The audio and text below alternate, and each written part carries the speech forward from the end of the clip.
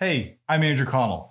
This video is an overview of one of the chapters in my course, Mastering the SharePoint Framework, that's available for purchase on my site, voitanos.io. This overview video is going to give you an idea of everything that the chapter covers. You can learn more by checking out the description in the notes below the video.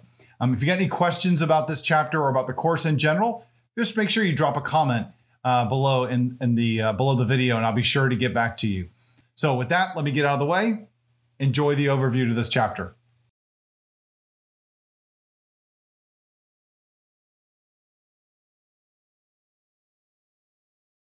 Development teams and organizations are always looking for ways to automate, streamline, and improve processes related to building software. SharePoint Framework development teams are really no different. This process usually brings together development and operations into a practice that's commonly called DevOps. And the idea is to continuously provide value to customers. Now, DevOps is comprised of many different practices and components. And one aspect of DevOps is continuous integration and continuous delivery, otherwise known as CI and CD. In this chapter, you're going to learn how to incorporate CI and CD practices into your SharePoint Framework projects using two very popular services, GitHub Actions and Azure Pipelines. So what exactly are we going to cover in this module? I'm going to start out with a brief introduction on what is DevOps. And we're not going to go too deep into this, but we need to have kind of like a full landscape to see the piece that we're going to be looking at. And that specifically is continuous integration and continuous delivery. That's the one aspect that we're going to focus on in this chapter. The SharePoint Framework also can take advantage of continuous integration and continuous delivery in practices in your projects. Now, we're going to look and see what that means in a SharePoint Framework project before we go about implementing it. And then we're going to go into two different directions. I'm going to show you two different ways that you can take advantage of CI and CD practices inside your SharePoint Framework projects. One way is using GitHub Actions. And we're going to talk about what GitHub Actions are, how they work, and the main components to it. And then we're going to see how we can go about in a demo in taking an existing SharePoint Framework project that we have built previously in the class that's filled with unit tests and React components and such like that. And we're going to see how to package up that project, to bundle it, to build everything, generate the SharePoint Framework artifact package that we need for deployment. We're also going to see how to run all of our tests. And assuming all of that stuff works and is still green, I'm then going to show you how we can go about deploying it, but not just deploying it to one environment. We're going to see how we can deploy it based on different conditions into different environments like dev or staging or even production if you wanted to have an automated rollout to production.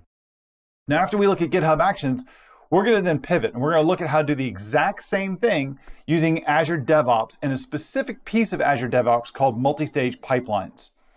Now, we're going to go through the exact same process that we go through with GitHub Actions. We're going to see in Azure Pipelines, what are Azure Pipelines all about? What are the high-level components that DevOps and Azure Pipelines are going to give us?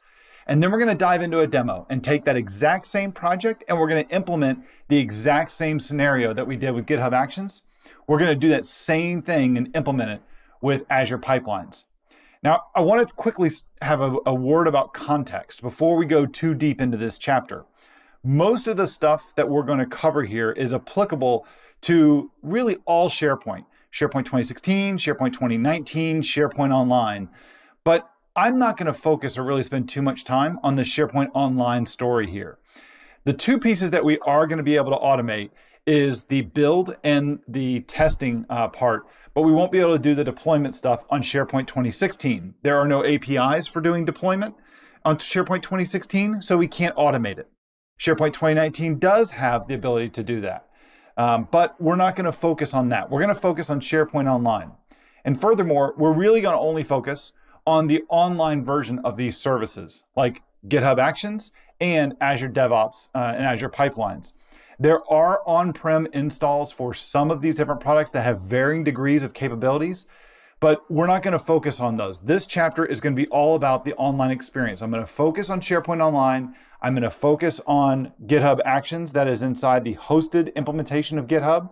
And I'm going to focus on Azure DevOps Pipelines, which is in the Azure DevOps Services, the hosted version of Azure DevOps.